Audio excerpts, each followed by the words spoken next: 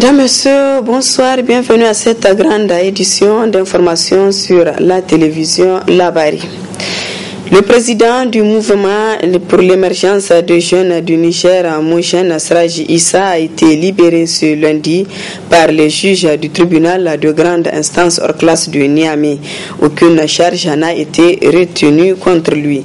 Sraji a été interpellé pour outrage à un citoyen chargé d'un service public. Reportage Abdul Razak Léo et Abdul Nasser Seydou. Arrêté le 27 août dernier et placé en garde à vue, l'acteur de la société civile et coordonnateur du Mogène pour avoir publié un enregistrement audio dans lequel il cite un religieux et ce dernier qui porta plainte, Sirajo, a été finalement libéré. C'est une grande victoire d'abord pour la justice nigérienne. Parce que comme vous l'avez suivi avec nous, Siraj a été poursuivi pour des raisons liées à son opposition au régime de Issoufou Mahamadou, pour ses opinions.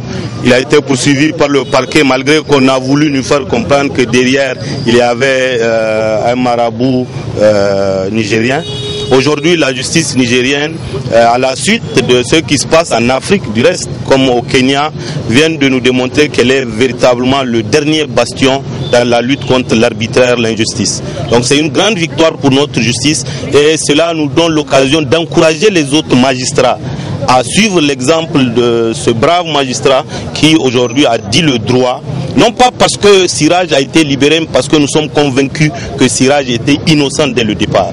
Tout celui qui est innocent, qu'on le relaxe, celui qui pose un acte condamnable, qu'on le condamne, c'est ce que nous avons toujours demandé.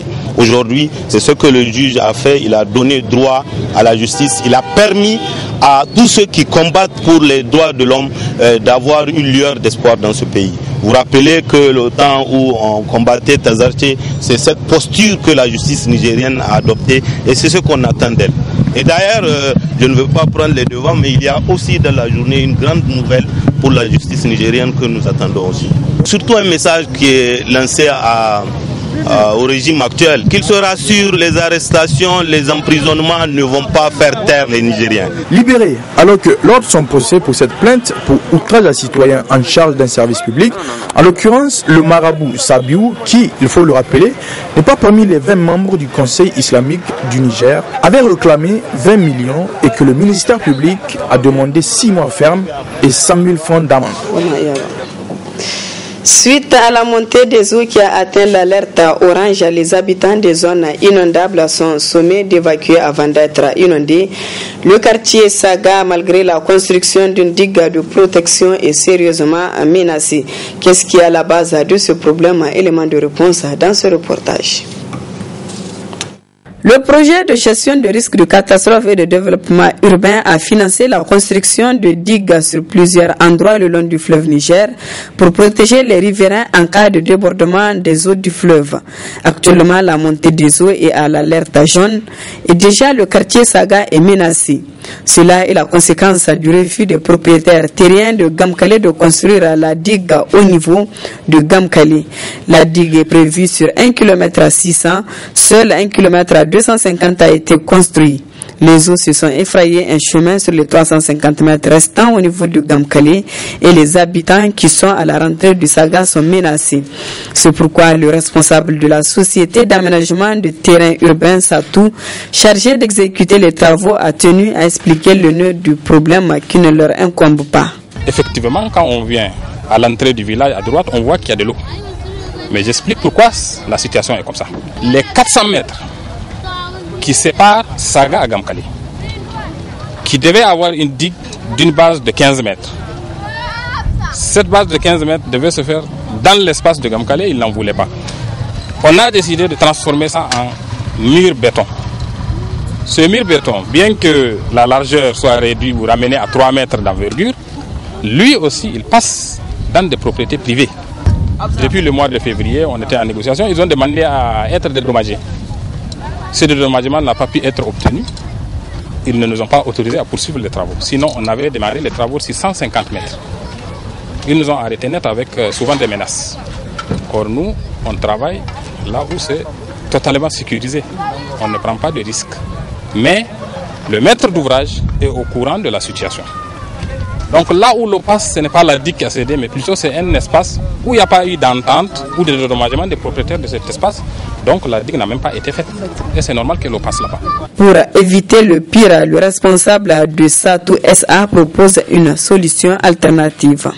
Si on trouve une entente entre le premier bloc où l'eau est déjà entrée, on peut mettre des sacs pour protéger le restant du village. Ça c'est faisable, mais ça aussi il faut que l'autorité puisse faire cette négociation-là.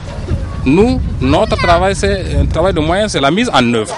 Les sacs, on peut les chercher, la latérite ou le sable, on peut le disponibiliser, on peut prendre les ouvriers qu'il faut pour conforter ça. Mais il faut l'obtenir. Tant qu'on n'aura pas obtenu ça là, je ne garantis pas que quand l'eau annoncée va monter, ça ne va pas continuer à envahir le village.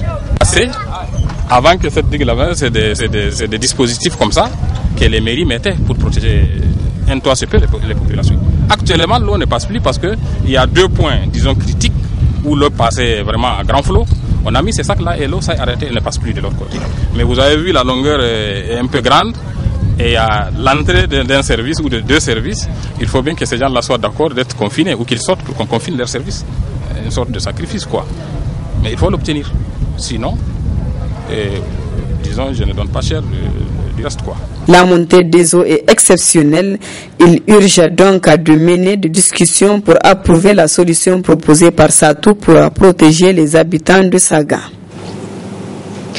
Également, la corniche Yantala est menacée. Ce quartier n'a pas bénéficié d'une digue de protection. Reportage de Leila Boubacar et Ibrahim Abdou. L'alerte a été donnée il y a quelques jours par l'Observatoire du bassin du Niger.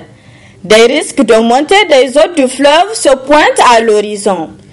Justement, le niveau du fleuve a augmenté, menaçant du coup les riverains qui s'inquiètent beaucoup.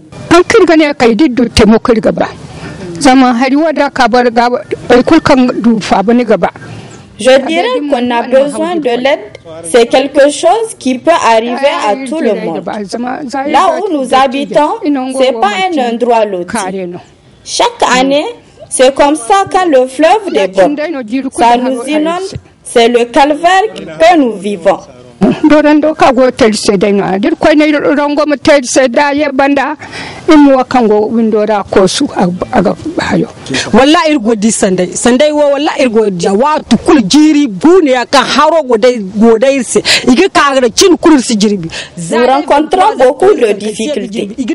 Ça fait 5 ans que nous vivons dans cette situation.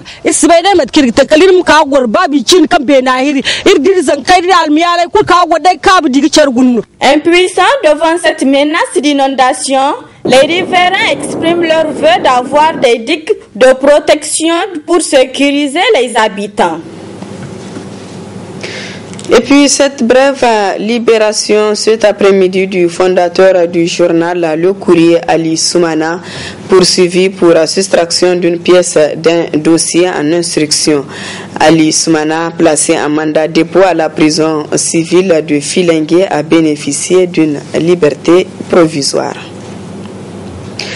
Autre aspect de cette édition, le grand marché de Niamey est resté fermé ce jour lundi, une manière pour les commerçants de dénoncer l'augmentation des frais de location des boutiques. Le reportage est de Asma Oseidou et Chebou Guisso. Boutique fermée, marché déserté. Tout est calme ce lundi au grand marché de Niamey. Ils ont promis et ils l'ont fait. Les locataires de cet important centre commercial de la capitale sont en colère contre la société du comité de gestion du grand marché Socogem, qui a décidé d'augmenter les frais de location. Une décision mal digérée par les commerçants. Quand il y a augmentation, il faut d'abord dire les motifs. Pourquoi augmenter les tarifs? Et nous, aujourd'hui, nous n'avons pas trouvé de raisons valables pour lesquelles les tarifs de boutique vont être augmentés. Puisque la société qui a été mise en place pour gérer le marché qui s'appelle la Socogem, à notre avis, personne ici au grand marché, à notre connaissance, ne doit 1 franc à cette société. Je pense que la Socogem, en 30 ans de gestion, doit être à mesure même de construire des marchés à l'image du grand marché. 2 ou 3 marchés comme le grand marché, ou même plus. Parce que, bon, nous n'avons pas les chiffres exacts, mais il nous a été rapporté dans les rumeurs que en 30 ans de gestion, la société a pu encaissé plus de 40 milliards. Donc je vois qu'en 30 ans, plus de 40 milliards, si la société est là vraiment pour travailler, pour le souci du marché du Niger, je pense qu'elle doit être à mesure de construire même d'autres marchés, pas seulement de se focaliser sur les grands marchés. Elle doit élargir ses activités, elle doit se rendre plus crédible. Comme vous le savez, avant on payait la boutique A comme c'est en catégorie. La catégorie A, la plus petite, on payait ça à 6 320. Maintenant ils ont dit de payer 40 000. La boutique B, on payait ça à 9 480. Ils nous demandent de payer 80 000 et 60 000 plutôt. La boutique C, c'était à 12 620. Maintenant, on dit de payer 80 000. Voilà ce qui nous a frustrés. On a décidé de fermer le marché. Pour nous, c'est notre arme parce qu'on n'a pas une autre arme que la grève. Maintenant, c'est une grève d'avertissement qu'on a lancée. Ce mouvement des commerçants du grand marché pousse les clients à interpeller les autorités. L'appel que je lance à les autorités, parce que certainement c'est le problème entre les autorités et eux, donc de les appeler et essayer de trouver un terrain d'entente. Car un marché mort dans une grande ville comme Niamey, comme aujourd'hui, oui, j'ai vraiment envie d'acheter quelque chose, de faire des courses, mais hélas, le marché est fermé. Donc vraiment, je lance un appel aux autorités d'appeler ces commerçants-là et essayer de chercher un terrain d'entente. Fermer un grand marché, c'est le grand marché de la ville. C'est pas bien pour le Niger. L'association des délégués des marchés de Niamey demande le retrait pur et simple de l'ordonnance portant rehaussement des frais de loyer et demande l'intervention de l'État pour que la paix et la quiétude puissent régner dans les marchés de la région de Niamey. Et puis la réaction de la société de construction et de gestion du grand marché Socogem par la voix du directeur du cabinet d'expertise comptable, un cabinet en charge du redressement judiciaire de la Socogem, El Hadja Issoufou Ibrahim explique. La Socogem est depuis des années, depuis le début de son activité, dans une situation de quasi-faillite. Et durant 30 ans, rien n'a été véritablement fait pour redresser la situation de la société. N'eût été le fait qu'elle a à charge la gestion d'un service public, elle aurait été déclarée en faillite depuis longtemps, parce qu'en réalité elle est en faillite. Elle-même a demandé au tribunal du commerce de la mettre sous le régime du règlement préventif, qui est une des modalités judiciaires pour assistance des sociétés en difficulté.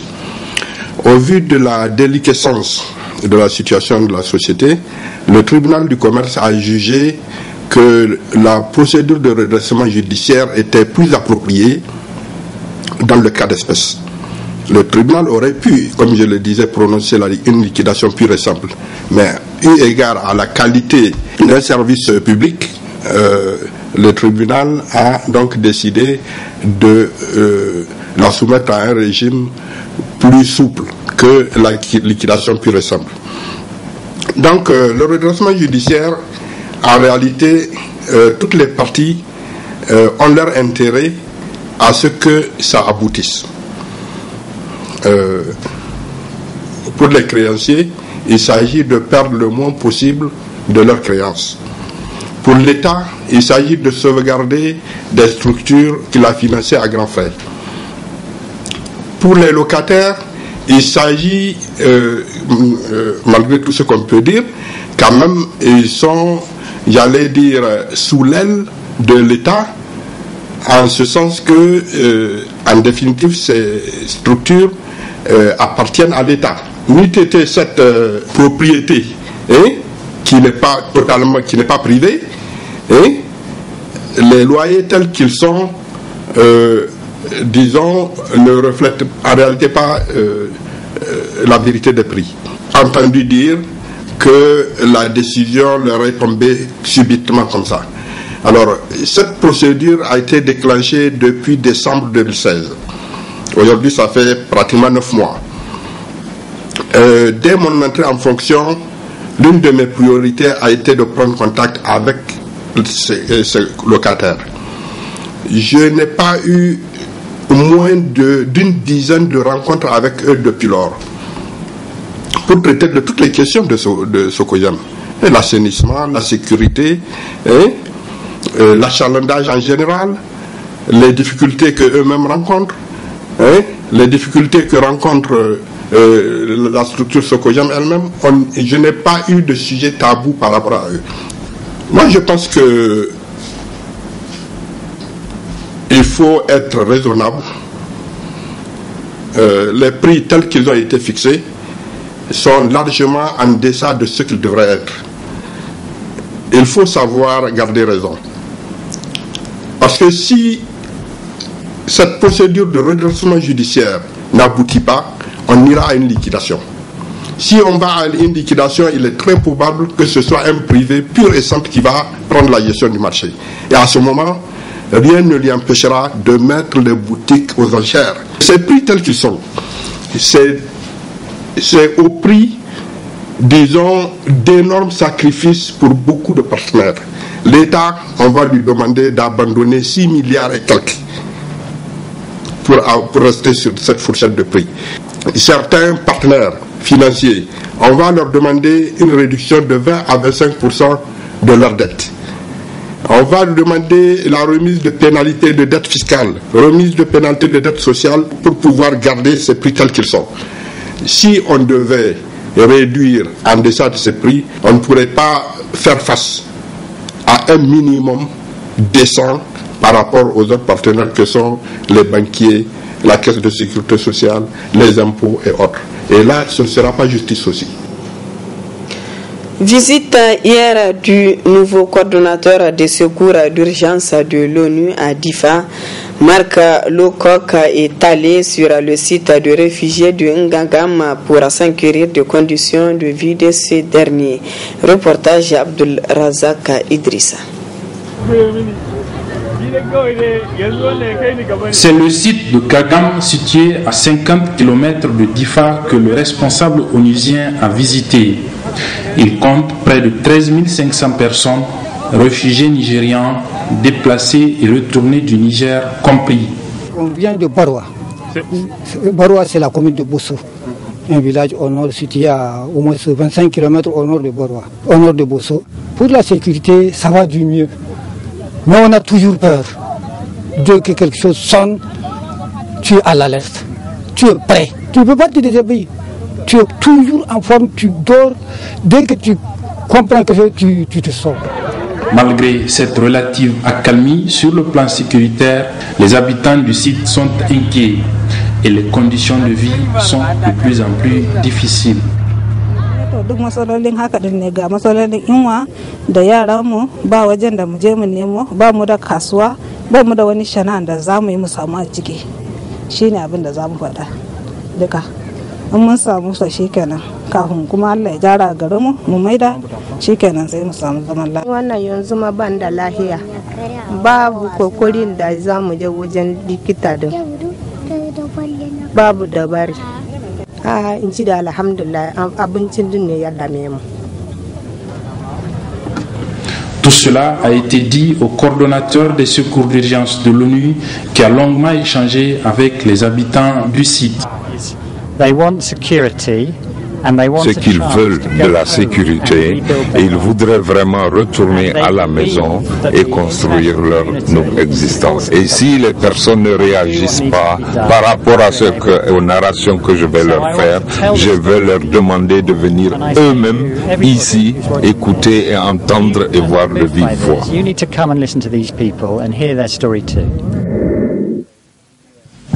Marc Lowcock a promis de faire le plaidoyer auprès des partenaires humanitaires qui vont se réunir à New York dans les prochains jours en marge de l'Assemblée générale de l'ONU.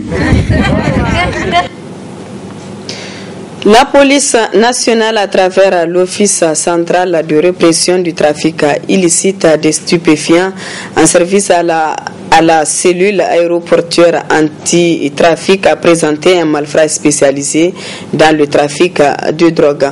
Cet individu de nationalité nigériane a été pris avec 1 kilogramme de cocaïne. Le compte-rendu de Nafissa Yahaya et Sadoumi.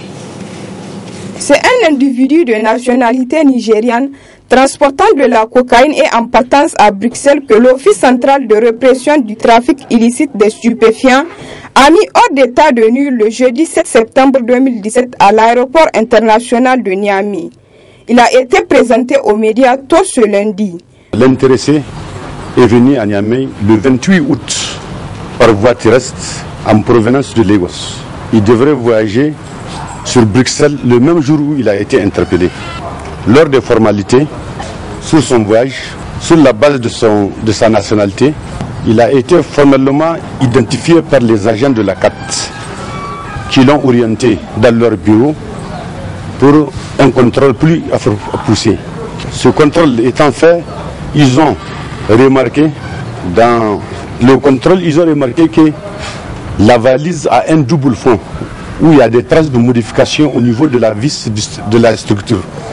Ce qui a poussé les agents à repasser la valise au scanner, où ils ont constaté dans les bras que vous voyez ici la présence d'une substance organique dans les 2 bras de la valise. Sur place, les agents ont cassé les 2 bras et ils ont vu la présence des caoutchoucs emballés contenant environ 1 kg d'une poudre blanchâtre emballée dans des plastiques. Un échantillon a été prélevé, testé sur place, réagi positivement à la cocaïne. La valeur de cette poudre de cocaïne est estimée à 201 600 €, soit 131 040 000 francs CFA. En marge de leur séjour à la Mecque, les responsables de l'agence de voyage Saouki ont organisé des visites touristiques à leurs pèlerins. Une visite riche en enseignements pour ces pèlerins. Précision avec Hassan Saleh Mustafa. C'est devenu une tradition à l'agence de voyage Saouki chaque année à la fin des rites du Hajj. L'agence organise des visites des sites touristiques qui retracent l'histoire de la Terre Sainte. Objectif de ces visites très instructives est de faire connaître aux pèlerins l'histoire de certains sites du Hajj, à l'exemple du mont Arafat, mais aussi faire découvrir à ces pèlerins les différents objets qui ont servi pour les Hajj dans les années antérieures, mais qui sont aujourd'hui conservés dans un musée, un des patrimoines culturels et historiques de la Mecque. Des visites guidées avec des explications à l'appui, les pèlerins se disent édifiés davantage sur la religion musulmane et remercient l'agence Saouki pour cette initiative.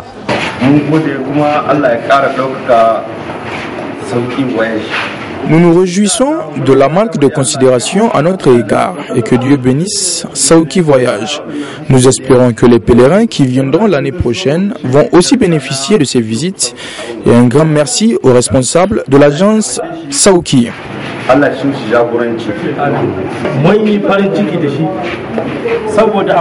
Cette initiative d'amener les pèlerins sur les sites historiques, c'est vraiment une bonne chose. Ils nous ont fait visiter des objets dont on entendait parler depuis des années, entre Arafat, Mouzalifa et surtout le musée dans lequel on a beaucoup appris sur l'islam. Un coup de chapeau à l'agence Saouki.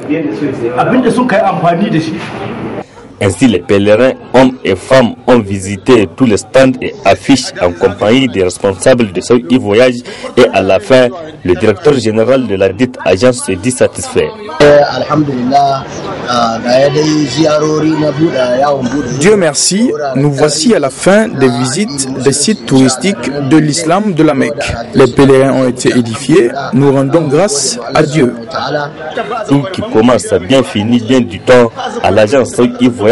Le Hajj 2017 a bien débuté et il a pris fin sur une note de satisfaction générale, car les pèlerins et les responsables de cette agence sont tous fiers d'une mission accomplie. Fin hier dimanche au terrain FINIAP du tournoi de grandes vacances TGV du quartier Bukuki. Un tournoi parrainé par le député national Abdraman Oumarou, le compte rendu de Abdul Razak Hamidou et Aboubakar Sele. C'est à un match plein d'intensité qu'on a assisté. Un match qui a opposé Zulora à Feeling pour le compte de la finale de l'un des TGV les plus populaires de Niamey. Score 1-0 en faveur de Feeling. Aujourd'hui, nous sommes en train d'assister à une très belle finale où les deux équipes quand même ont à peu près le même niveau. Mais ce que je voulais dire, l'esprit vraiment de ces TGV, c'est vraiment pour donner un cadre aux jeunes qui puissent se retrouver, comme c'est les vacances, pouvoir les occuper, mais surtout pour pouvoir donner la chance à des talents de s'exprimer. Donc aujourd'hui, vraiment c'est un créneau que nous offrons vraiment aux talents qui peuvent faire du football leur métier. Il y a des coachs qui sont là, qui regardent. C'est vrai, c'est un moyen aussi d'aider aussi ceux qui sont dans l'élite, c'est-à-dire les clubs de D2, les clubs de première division. Ils peuvent venir recruter des jeunes. Abdraman Oumarou, devant la presse, a aussi saisi l'occasion pour s'exprimer sur le futur du football nigérien, le MENA Cadet, qui devrait, ou plutôt ne devrait pas, participer à la prochaine compétition continentale qui se tiendra en Inde, du moins si les choses en restent où elles sont. Notre équipe nationale cadette est qualifiée pour la Coupe du Monde pour la première fois de son histoire. Cette Coupe du Monde va commencer le 6 octobre. Jusqu'à présent, le MENA Cadet n'a reçu aucune préparation. L'encadrement n'arrive plus à préparer l'équipe. Je pense qu'il y a un laisser-aller. Il n'y a aucun stage en vue. Je pense dans les discussions, paraît-il que la FENIFOOT a pu avoir un stage au Maroc. Il fallait juste prendre les billets d'avion pour envoyer ces jeunes. Et ça fait défaut pour un grand pays comme ça. Vraiment, je profite de vos antennes pour que ceux qui peuvent faire le relais au niveau du chef de l'État, qui a toujours soutenu le sport, qui puissent savoir que cette équipe des cadets est en train d'être dans des conditions difficiles. Et nous sommes dans un groupe où nous devrons jouer contre le Brésil, contre l'Espagne. Ça veut dire quoi? Si nous ne faisons pas attention, nous risquerons d'être ridicules. Vraiment, mon cri de cœur, que le ministère fasse un effort. Je sais que les comptes sont vides, mais ça, c'est une question de nation.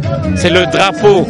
Le TGV de Bukoki prend ainsi fin après un mois de compétition sur une note de satisfaction. Je peux dire que c'est un bilan positif. Positif du moment où nos objectifs sont atteints. Dans un premier temps, le fair play est déjà irré.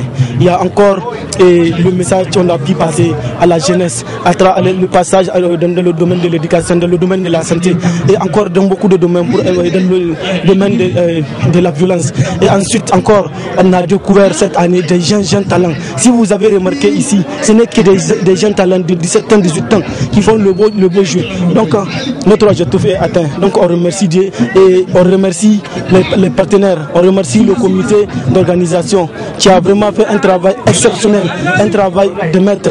Et je remercie l'ensemble des équipes participantes. Et vraiment, je les dis chapeau. Vraiment, ils ont respecté leurs promesses. Et je dis encore merci à aux parrains de ce tournoi, qui est l'honorable Omar Abdraman, l'ami de la jeunesse, l'infatigable, qui est toujours derrière la jeunesse. Et je profite pour lui dire merci. Plusieurs lots ont été décernés. 250 000 plus médailles, coupes et des ballons pour le premier, 150 000 plus des médailles et d'autres lots pour le deuxième, mais aussi le trophée du meilleur buteur, une coupe avec un jeu de maillot et une médaille à Iliassou de l'AS Police qui, avec un total de 8 buts, termine à la tête des meilleurs buteurs. Rendez-vous est ainsi pris pour l'année prochaine.